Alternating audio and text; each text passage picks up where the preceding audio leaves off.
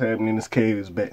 We back in here. K so good he sleep with a cutter. Sorry, I'm discombobulated early in the morning. We here on not even for all the dogs Eve. The day before or the daytime before all the dogs Eve, you know, dog background niggas is in the night time. But anyways, we can talk about Lil Tay. Lil Tay step up to the congregation. Now, if you haven't been seen or if you don't know who Lil Tay is, and I'm not confusing it with an artist or rapper. Shout out Lil Tay. Tay Wilson. That's my man. I followed him. If you don't know who Lil Tay Wilson is, dope artist. You know, so go check him out. Baltimore area. Anyways, Lil Tay was the girl that, you know, she was a little child that was on, like, I guess Vine, whatever the fuck it was before. Like, I'm Lil Tay. I'm the youngest flexer of all. I got... Your shoes is broke. My car costs more than your rent. My shoes cost more than your rent. Like, she had that type of instant little girl running around with, like, Sosa Velli, Chief Keef, and they doing, like, little pictures with her. She was like a social media star. You know what I'm saying? Doing her thing. She was running around with Wool Vicky, and at the same time, when the Cash Me Outside girl popped out, like, it was around that time, and she was doing her thing, you know. Now, she did disappear for a minute, you know, and then we were seeing, like, sporadic, like, updates, like, her brother was controlling her account, whatever the fuck. Like, we realized, like, somebody was probably marketing her that way, but we didn't know what was happening. We were seeing, like, her brother was on some fuck shit. There was, like, a death hoax between her and her brother, and a lot of shit was happening. Now, at the time, we was just thinking, like, that's probably her brother and her brother tweaking. Why the fuck he doing some type of shit like that? What's going on with the family? Now, she's, like, 13, 14, I believe, around there. Niggas was trying to get off 16, because if she was, like, 9, 10, she was, like, around 9, 10, 11, 12, 13, like 9 around that time. At most, she could be like 13, 14 at this moment. You know, motherfuckers commenting on her appearance, which is crazy, bro. That's a child. Like, I get, okay, listen, I get it. Niggas, this sounds so wrong, but niggas probably been hitting some of these females that, social media clout females that looked above age, like the Cash Me Outside girl and Malu and probably Will Vicky. They was probably older than 18, probably hitting these females before they even turned 18. But I digress. Like, this is really like a child. Like, you know what I'm saying? At least them, they was like teenagers. They was like, what, 14, 15 when they started doing this shit. It's like, alright, gang. You know what I'm saying? Well, not alright. It's still, but like, okay, it's kind of like, okay. But like, this is like a child. Like, you really scrum. Like, bro, if you was like, nigga, if you was at 17 talking to a 14, 15-year-old, like, yo, like, I'm not gonna tweak on you. Like, I get it, gang. Like, let's not act like there was never a grade 11 nigga dating a grade 9. Like, let's not act like that never happens, bro. But anyways, besides all of that being said, and preferences or whatever the fuck, like, it's the internet. Now, if you 13, 14, and you think she attractive, hey, go ahead. First of all, I didn't even know she was from Canada. But anyways, we're not here to talk about it. Basically, she goes on this whole little thing after she comes back to the internet. She drops a music video. Then listen to a song. Now, I'm not going to say didn't listen to the song. Basically, when I heard the song, she was back on the I'm the richest flexer, da-da-da-da-da type of shit. Like, we went back in time, but she got older. She was back on that type of time. So I was like, all right, baby girl, do your thing. Now, she was basically talking about her family or whatever. And I'm going to give you the Cliff Notes version. There is a video. She did like a video. You could go find it on YouTube or whatever have you. Basically, she was stating, her father didn't really take care of her. What was hilarious was she was saying that her father was pulling off Craigslist, bro. And some of the pictures she was showing, the shorties was alright. I was like, damn, bro. Hey, listen, I know this serious topic, and we're going to get into the more serious aspects of this. But, bro, what type of nigga is you to be pulling off Craigslist, bro? You a different type of nigga, bro. Nigga said, fuck Tinder. Hinge, don't need that. Bumble, tuh, that's a fumble. You know where I'm going. Big Craigslist. And shout out Joe Santagato, because he had a little series back in the day of crazy people on Craigslist, and he'll tell you the shit that niggas was doing.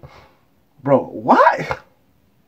Like, I don't know, bro. They got rid of Backpage. Like, is Craigslist the new Backpage? Do I need to go over that? Does Craigslist got the hoes? Is that what y'all telling me? Craigslist got the hoes. Because if Craigslist got the hoes, you know what I'm saying? K.A. might have to go and see for himself.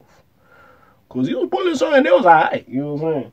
One of the shorties was apparently She was trying to get a green card, but hey, she was alright. You know what I'm saying?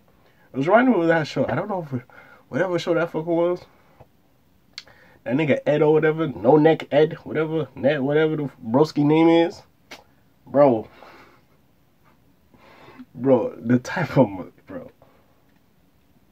this nigga was pulling, bro.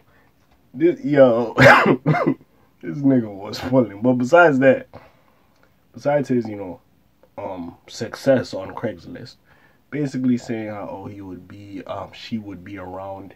Again, I don't know if her brother lived with her mom. She didn't really talk about him as much. She didn't. I don't even know if her and her bro got a good relationship. But besides that,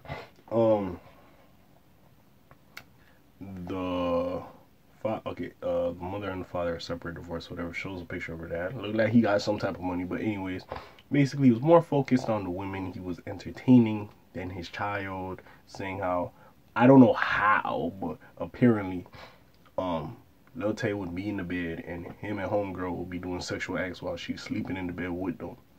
And like, he basically insinuated like, the dad was, what I'm saying, putting in work on homegirl. And while she was getting back shots, shorty was grabbing on her leg, on Lil Tay's leg, like a 9-year-old, 10-year-old's leg for stability.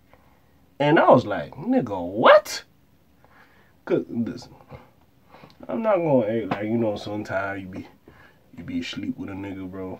So when I sleep with a nigga, but like, them weird occasions, bro, you be like a group of y'all, of the homies or whatever, maybe going on a trip and y'all sharing the room or the Airbnb, maybe 2 niggas sharing the room, a nigga brought back some work. I'm not saying you might not be in the same bed as the nigga, but you might be on the floor and broski, you know what I'm saying, put in their work. But this is why, nigga, that's your kid. Like, you know what I'm saying? Nigga, the fact. And these is wild accusations. Now, at the same time, cause it's Lil Tay, niggas is looking at this like, you just saying some shit.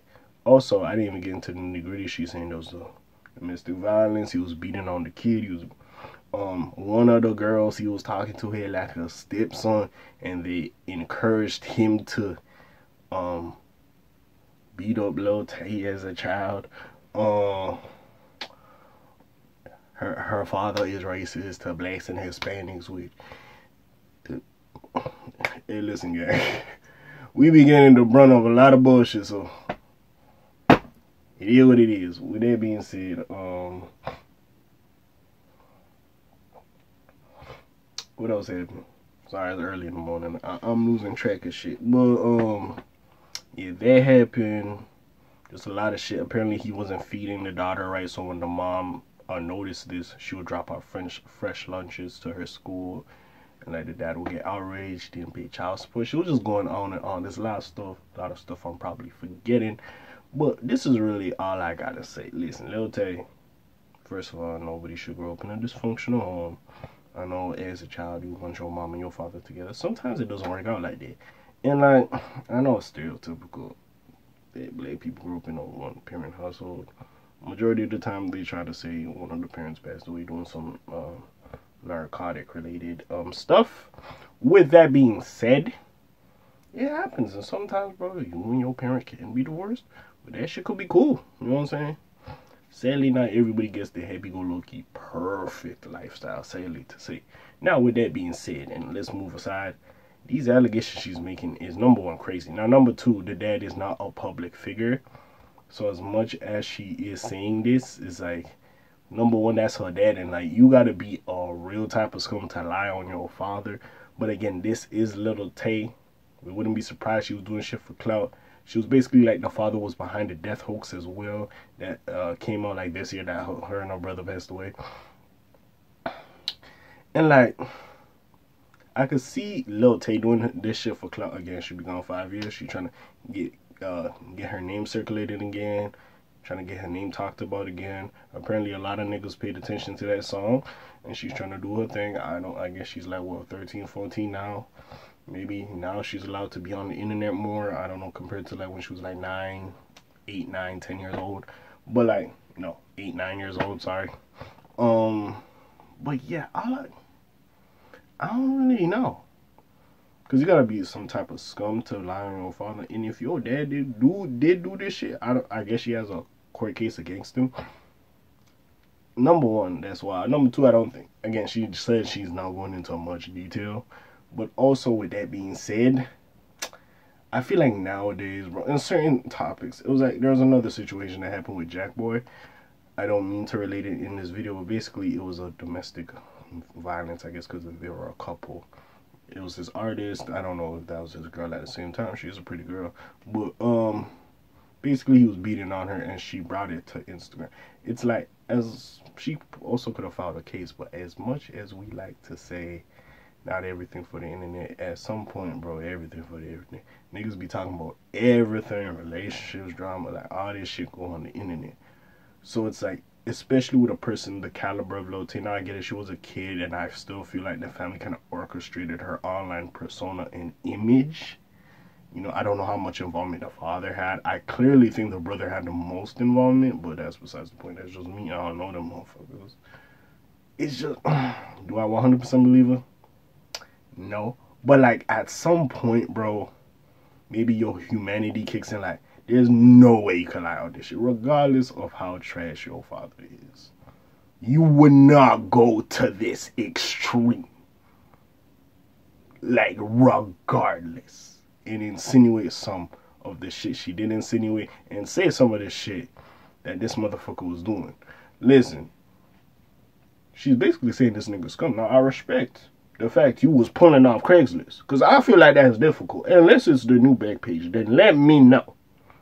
Because, nigga, I knew niggas was saying when Backpage was done. Nigga, Backpage, hold on. Nigga, Backpage was a moment, nigga. Backpage will be, like, honored with fucking LimeWire and Napster, nigga. That's how it was. But in all seriousness, if this is true, hey, hopefully you win that case. I don't know if you're trying to get to like 18 and get emancipated. I don't know what the fuck you trying to do. But hey, Lil Tay, keep your head up. Hey, welcome back and continue on with your social media influencer career. But if you're really lying on your peoples like that, dog, hey, shawty, you got some issues, gang. I ain't gonna lie. If you lying on your peoples like that, you foul as fuck. That's really all I can say. But we gonna wait and see what happens with this situation. Besides all that, you already know what it is. It's your friendly neighborhood K.A. signing off for today. The Black TJ that while doing this thing. My name rings like Quasimodo. He likes subscribe, trying to hear a little bit more though. I'm gone. Slime on peace out, gang. Alright.